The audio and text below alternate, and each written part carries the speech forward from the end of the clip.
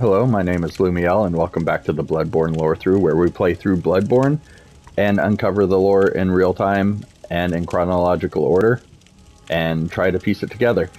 In this episode, we're going to go into the cathedral ward proper for the first time. We ventured into a tower in the last episode, which brought us back down through the cathedral ward, but we just kind of crossed through to get back to Erden Chapel. Before we go in, there are a couple things I want to go over. The first thing is an item that we got from the doll when we gave her the hair clip. She gave us this tear stone. It's a silver shining tear stone used to gain droplet blood gem.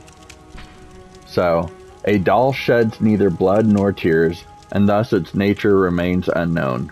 Whoever thinks this is precious must be troubled by severe naivete. So, a doll doesn't shed blood or tears, and thus it remains mysterious to us. And whoever thinks this is precious must be troubled by severe naivety. So, I think it's just alluding to the nature of this doll, who created it, why they created it, what purpose it served, and why the doll has memories or has feelings linked to forgotten memories. It's kind of hinting at an insidious nature of, like, if you think this is precious, that she sheds not tears or blood, you're being naive. So, but it did also say that it can be used to gain a droplet blood gem.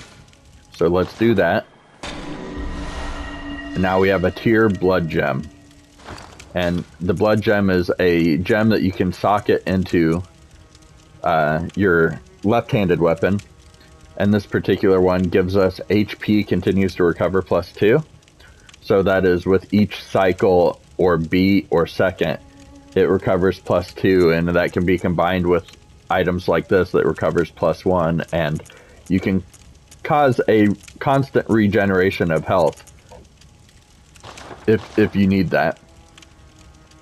But you can also use the built-in rally system to regain your health, which I highly recommend, because in the times where you really need health, that slow regeneration is not really going to save you much.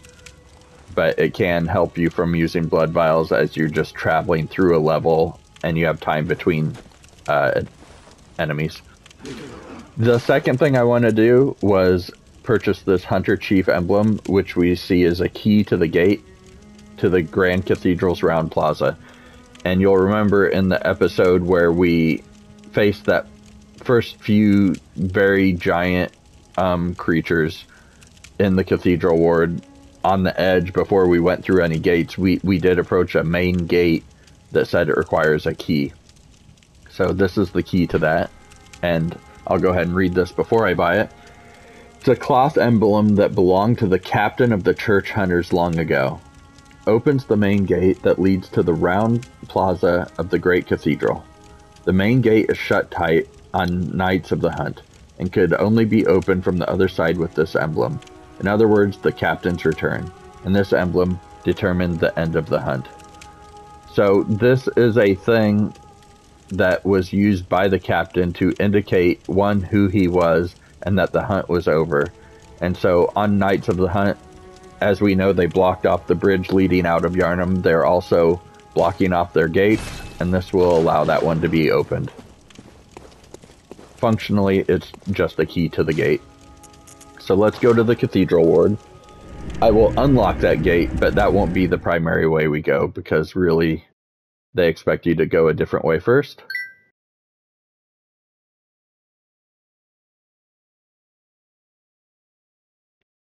First, we will kind of retrace our steps where, like I said, where we found that gate in the first place, which is at the foot of the giant guarding the gate.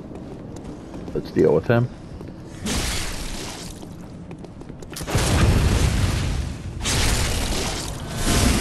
And then we have another one coming up behind us. No items.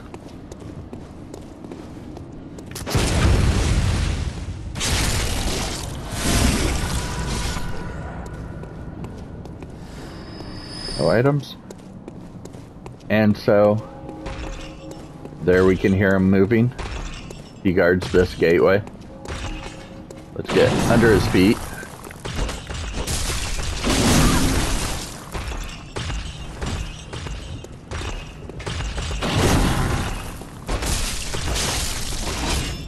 And I used the transforming weapon attack there, so while I was swinging, I hit L1, which does this attack. It's a very powerful attack. And he dropped blood vials, and up these steps are the gates I was referring to. Or the gate. That it said led to the main cathedral.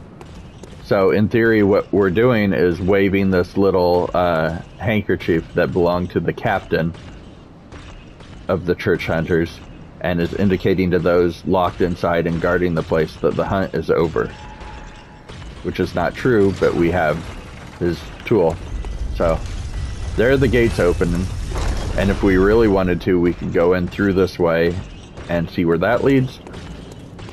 But we have this door leading out of Erdin Chapel that we have not gone through yet. We've gone out both of the side doors. Now let's go out the main door.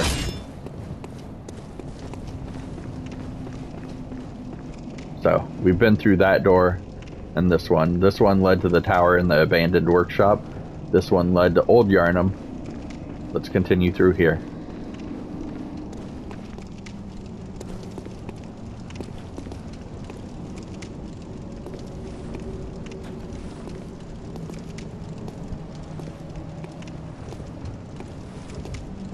Just being quiet, listening for footsteps or movement or crows. And then this guy comes to ambush us. I used Rally to regain some health rather than backing off and trying to parry him, essentially.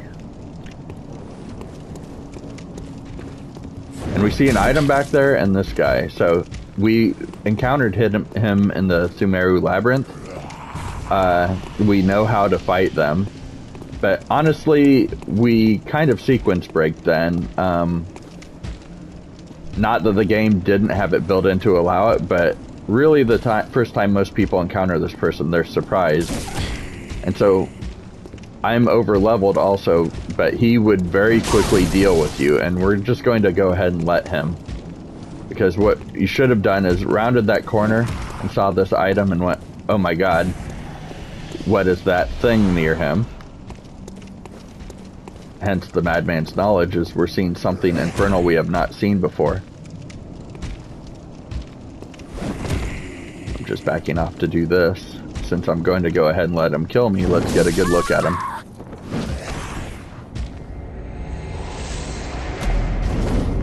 Now, it may seem odd that just because I think most people will die to him the first time they see him, that I also did, but you will see soon why. Because it will be the first time in the game where you die, other than when you return to Hunter's Dream, where you go, what is going on? There he is, leaving. We had a sack over our head. Or we're in a sack, more likely.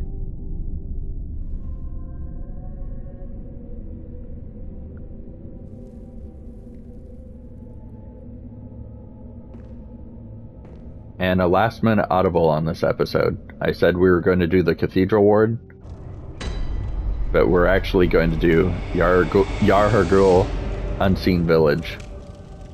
So this person, I called him a snatcher when we saw him before because he had the bag, but this is really why I called him that. So we wake up in this prison cell in a place called Yahar'gul. I'll just say Yahar'gul Unseen Village. And the only way out is through this gate. And we don't know where we are or why we're there. We see shiny objects and a note over here though, so let's collect our cold blood. There are steps heading down. Madmen toil surreptitiously in rituals to beckon the moon, uncover their secrets. So it is telling us that there are madmen who are working hard in purpose to perform rituals that will beckon the moon, and we need to uncover their secrets. So we saw a reference to the moon just recently where we saw, I don't remember the item or the note, but it was referring to the pale moon. Oh, I got it. So let's go ahead and look at it. They're trying to beckon the moon. And here we can see the third umbilical cord precipitated the encounter with the pale moon, which beckoned the hunters and conceived the hunter's dream. So madmen are performing rituals to beckon the moon, and according to the umbilical cord, the pale moon, I don't think that means literally the moon we see in the sky, but the pale moon led to the hunter's dream and the formation of the hunters, really. So we have the steps behind us. We have more steps this way. So let's go behind us.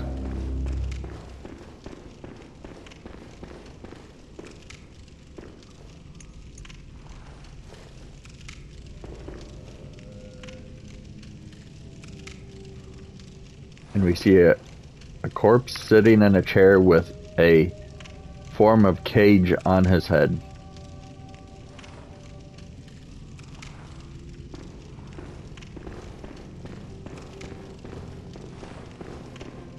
There's the note. Here's the steps.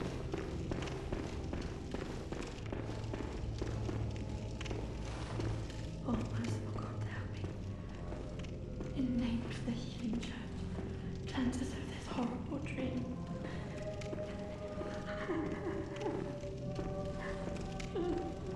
In the name of the healing church, cleanse us of this horrible dream.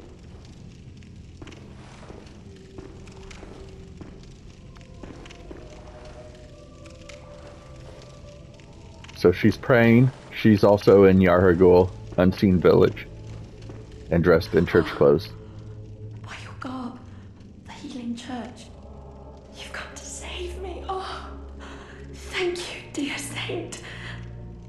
I have no words to express my relief. You can take this at least.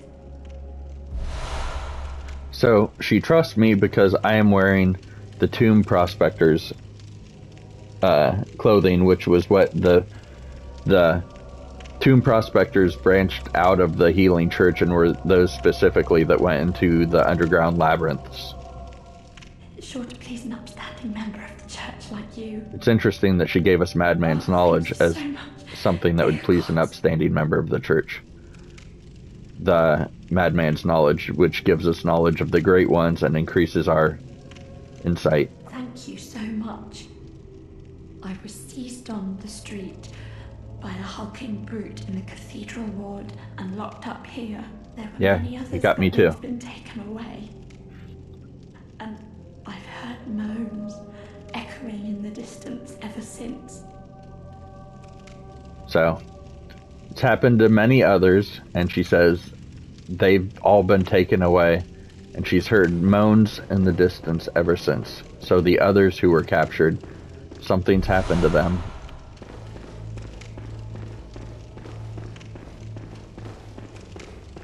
So that was Frenzied Cold Blood, which is just another level of this Cold Blood Dew, Thick Cold Blood, and a higher level, Frenzied Cold Blood.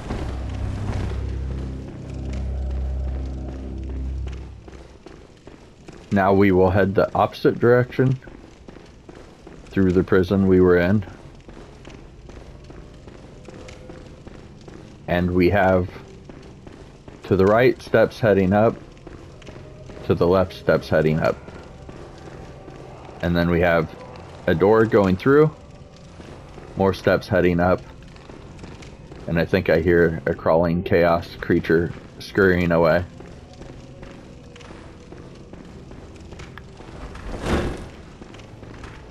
That ambush will get you the first time.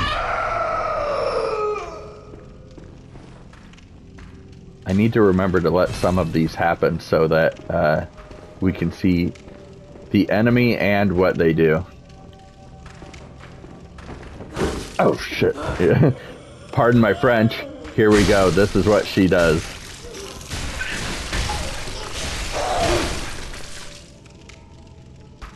So she's got a tool that she grabs us and carves at us with. And when we kill them, they disappear. I've got all the pebbles I can carry.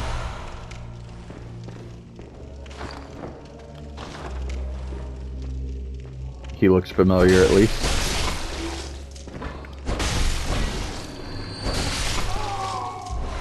We've got a blood vial. This must have been pebbles dropped by her as well. By the other. I will call them a witch.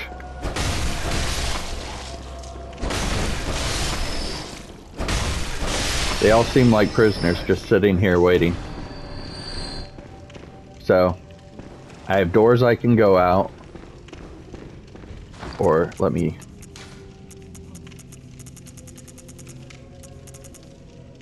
I don't like having items sitting around, so...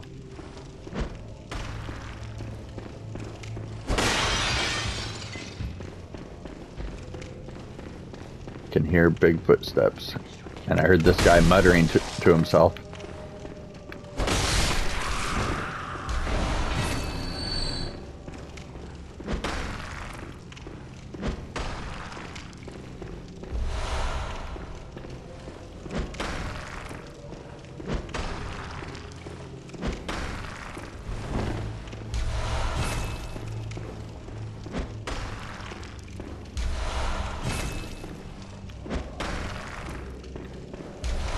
Alright, I'm not going to do that forever. So, we have steps behind us leading up and a door through here, so let's come through here. Looks familiar.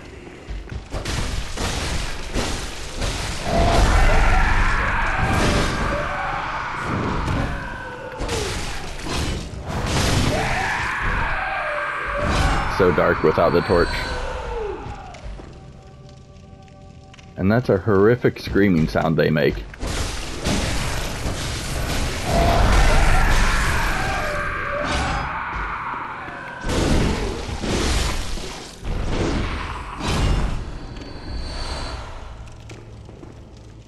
So, some more twin bloodstone shards, which are nice. This is the other door we could have come through out of those prisons. And an open gate leading through a door here, which we will return to. Not so much a door as broken through the wall.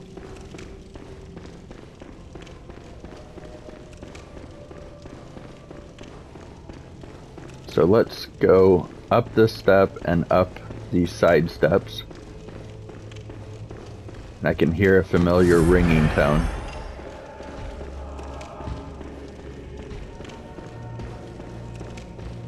Of this. So we've lit the lamp and we see another person in a chair with a cage on their head. And above that, this statue. Perhaps one of the great ones we've read about.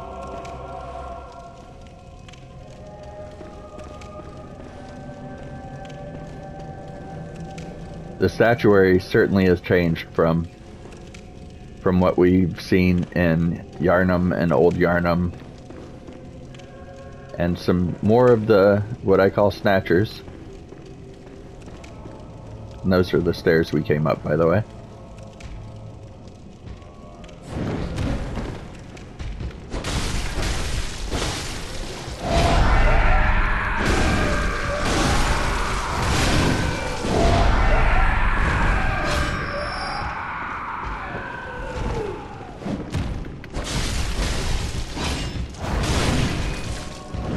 Oh, he survived that.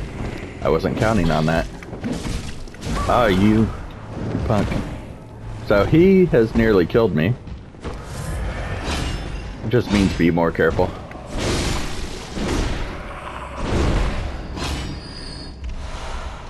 More twin bloodstones, so those are nice to have. It'll allow me to upgrade my weapons even further.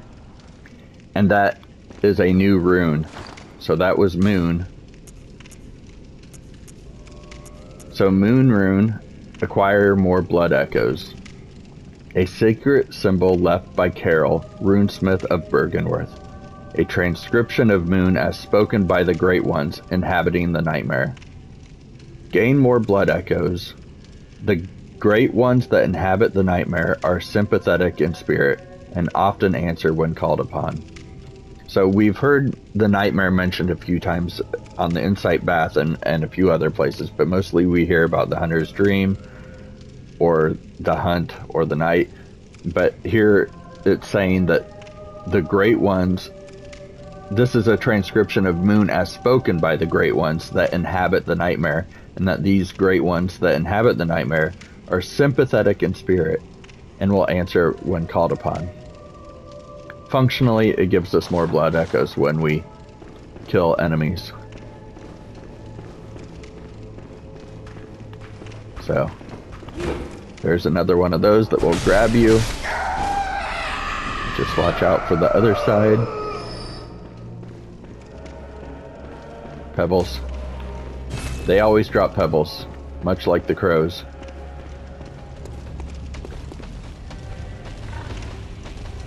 Okay, we hear a pig, like we saw in the aqueduct in Central Yarnum. Coming up these steps. Only this pig is a little different, a little warped, and seemingly damaged. That reach.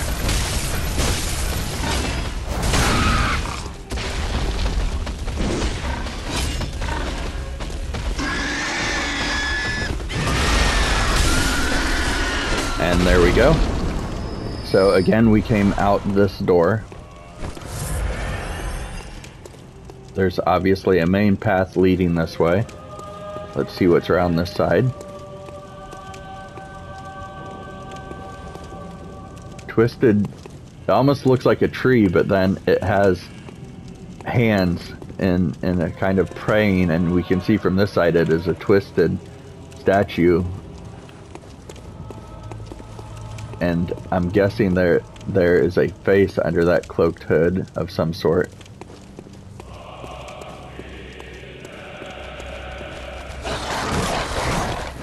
And dogs similar to what we've seen, but again, like the pig, a more twisted version of them. And he will try to pull us towards him.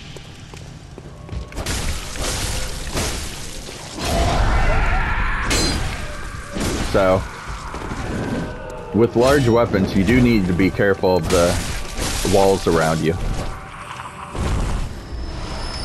Bolt paper.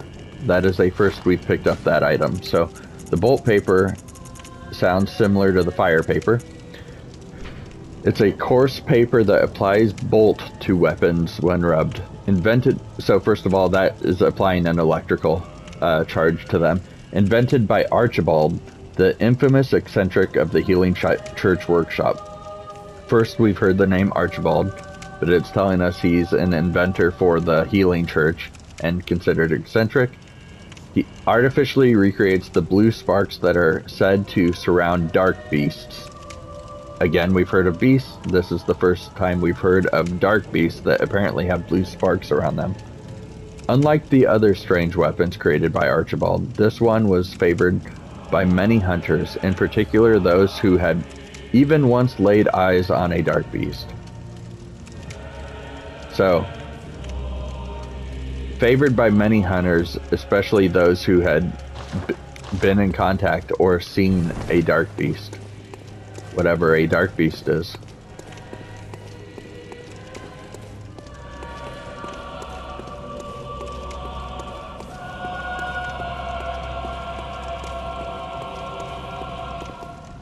We see an item, so watch out for any ambushes. Some more twin bloodstone shards. Frenzied cold blood. and a door that actually does open from this side. And that's because we've been in here before and we missed the door, so it wouldn't have opened anyways. But now it does. And we can come out through that if we do need to revive at the lamp. We could run down the stairs and out the side there. Not especially quicker than just running through that hall. And now we have the option of the steps to the right or the steps here. Remember, we came out that door, so let's just run along this left wall and see what's down each little nook and cranny. So there's one of the crawling chaos creatures. I am really not doing much damage to him. So some more twin bloodstone shards. Those are in great supply here. And up these steps, another door that, surprise, opens from the side. So that is a shortcut from the lamp, and this is a more valuable shortcut. There's another view of that statue that looms over the lamp. The shortcut is more useful because if you revived at the lamp, you could just make it right outside really quick without any enemies between you. And now we have these steps that lead up and around to the back. There's an item. More frenzied cold blood, and then a dead end.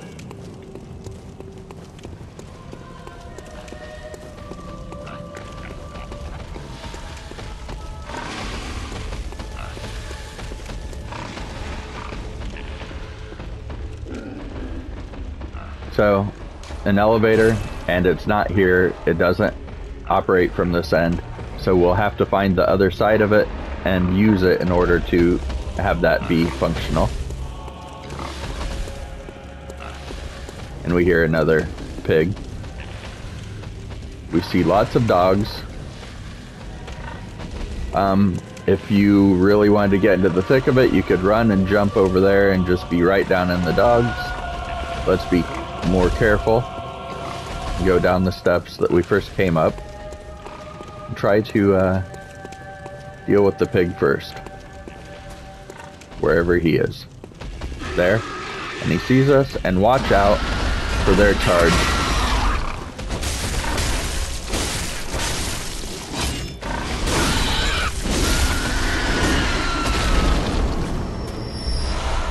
Alright, so let's find out what was behind him. Another one of these statues.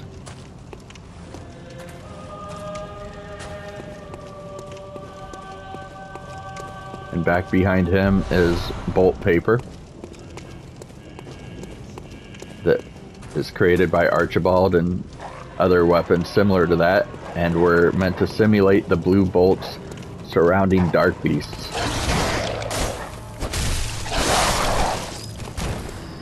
Watch out for ambushes around every corner too, like hidden dogs.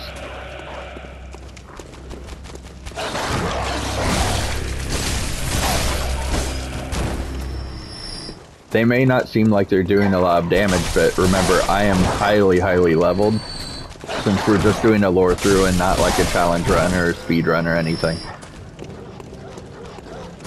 I wanted to be able to focus less so on the challenge and more so on the environment around me. But this can be a big jump and challenge for a lot of players, this area.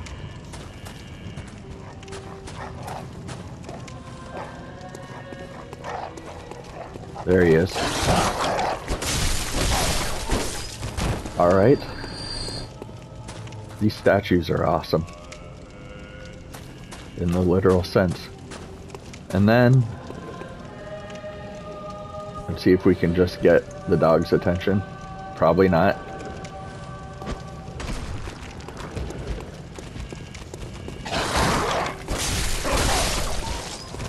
We did get his attention without getting the other dog's attention, at least.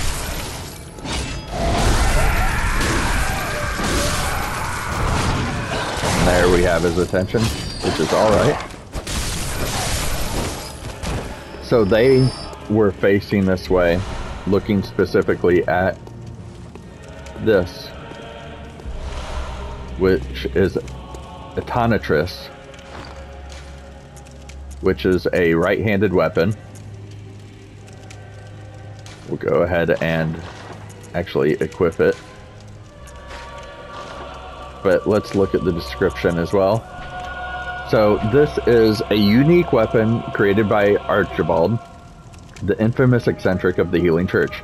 Striking this peculiar iron morning star flail like a match generates the same blue sparks that blanket a dark beast. Unfortunately, for reasons untold, the hunters of Archibald's time did not fully take to the device.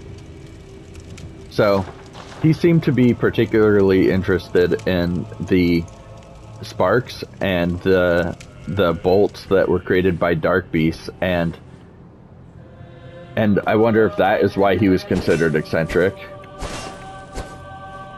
And then you press L1 like you transform a lot of weapons, and suddenly it is an electrically charged weapon. So let's see what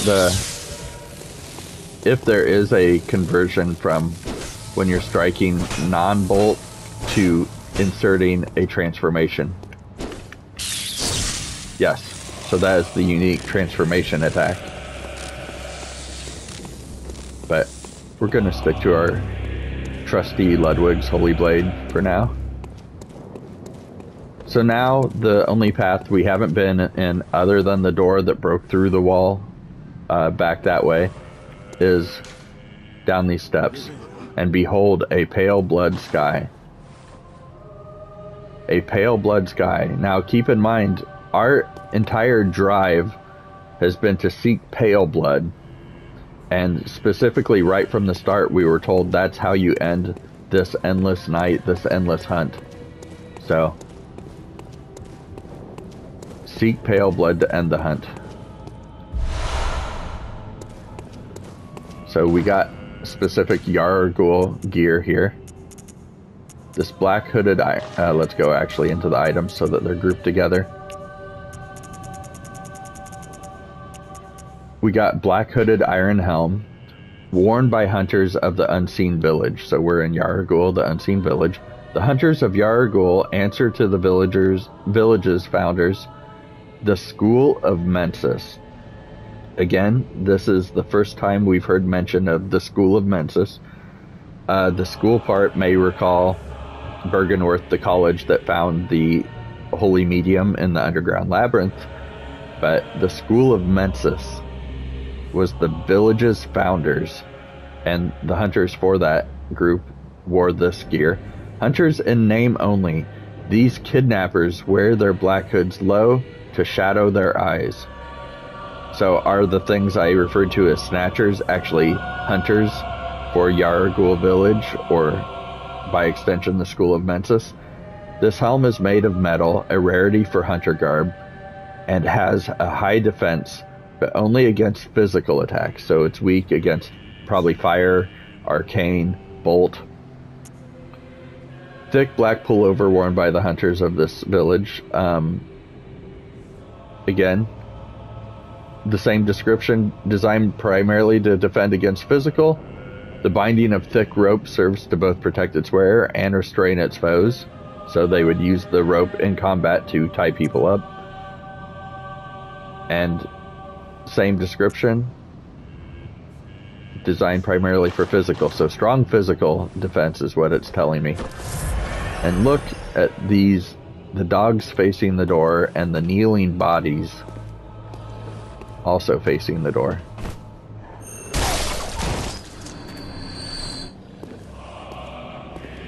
It's a very imposing door.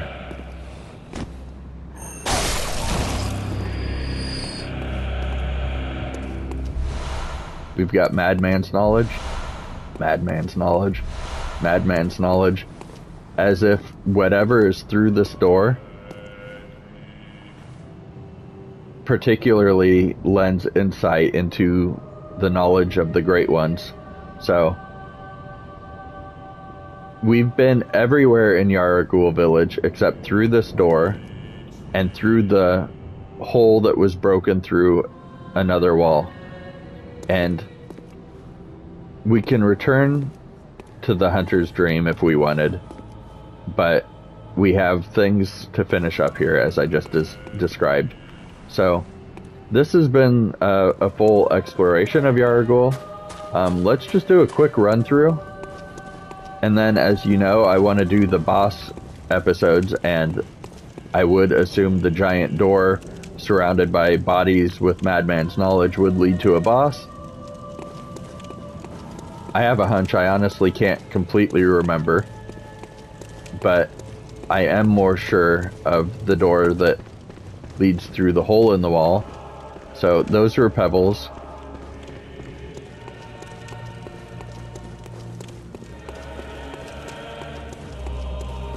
I'm looking specifically at the top of things now. So for like example, there and over to here, I'm not seeing anything I've missed. Another thing that may be standing out as a feeling of incomplete is the elevator that we couldn't take because it doesn't operate from this side. I believe that that would be something that we will gain access to later. But behold a Paleblood Sky. What does that mean? What is pale blood?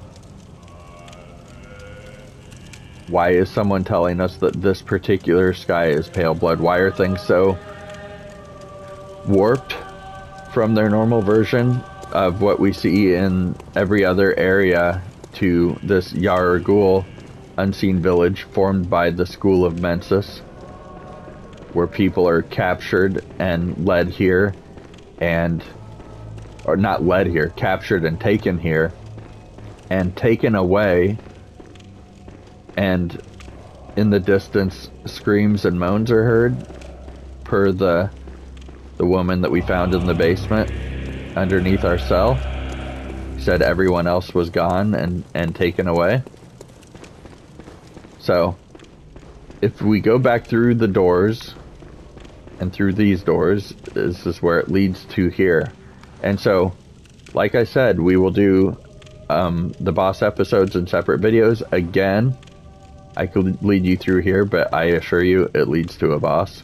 So, that is it for Yahar'gul Unseen Village. I know we set out to go into the Cathedral Ward. We will do that after the episodes for these bosses. And if there's any items that are unique to that, they will probably be discussed at the beginning of the episode following the bosses. We will keep the boss videos specific to taking on the challenge of those bosses. So, alright, well, I thank you for joining me, and I'll see you in the next video.